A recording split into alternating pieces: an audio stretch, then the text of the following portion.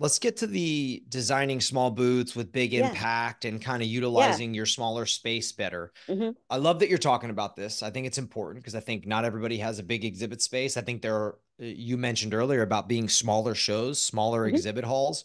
Big shows don't always mean big results, right? I mean, I know a Right. lot of companies go Yeah. into small niche shows and they Yeah. crush it, right? Because it's all about who is there and why are they Yeah. there. So talk to me a little bit Yeah. about the class that you're teaching, right? Well, you have two of them that Yeah. are in line Yeah. on the, So yeah, so give me a little bit on the those. one is a small but mighty is a panel discussion, and we've got some guest panelists that are going to be talking about from their end of things what they're doing to stand out and to reinforce their messaging in their small booth. And then the session that I'm doing is an advanced learning session, and we're actually going to look at your calendar. Let's just dial it in to you specifically. Look at your calendar.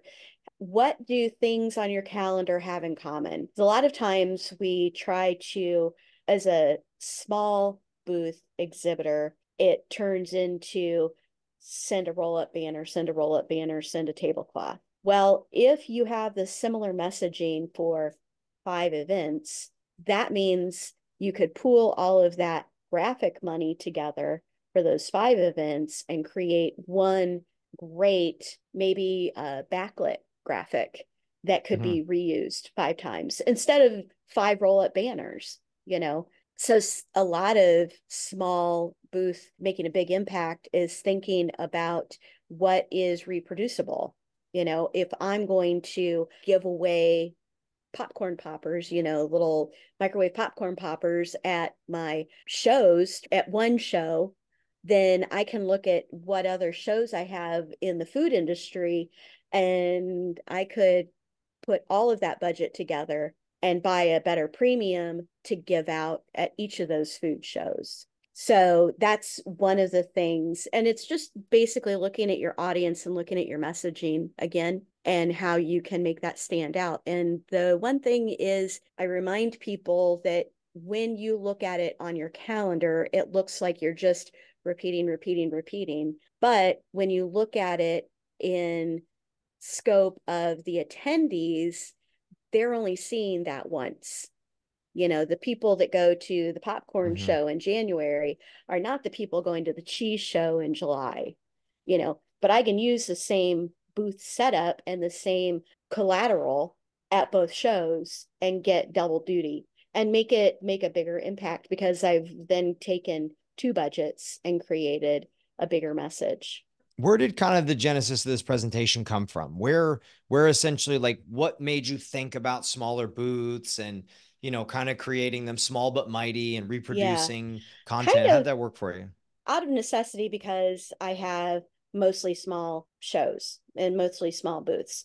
But I really like the big impact idea. I'm sitting in the sessions at Exhibitor Live, and people have $500,000, $250,000, and they're making these big splashy things. But I had heard once that even a small event can have a wow.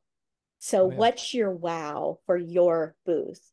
And then I started thinking about it. I had been letting the roll up tablecloth mantra rule my life. And then I grabbed it and said, wait a minute, I don't like roll ups and tablecloths, especially for all of my shows. If I'm going to have to do 20 shows, that's boring. I want a wow. It's hard to wow with a roll up and a tablecloth. So, what's my wow going to Yeah. be? And I really looked at editing what I was doing to conserve budget and resources to start making that wow.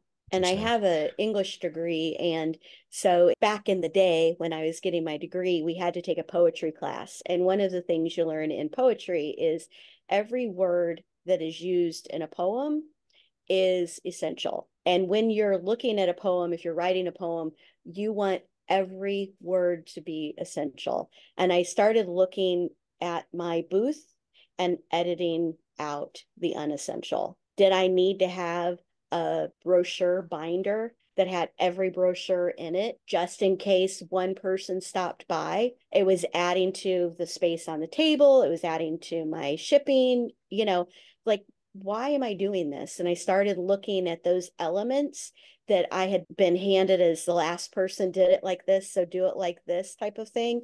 And I started deciding what really needed to be there.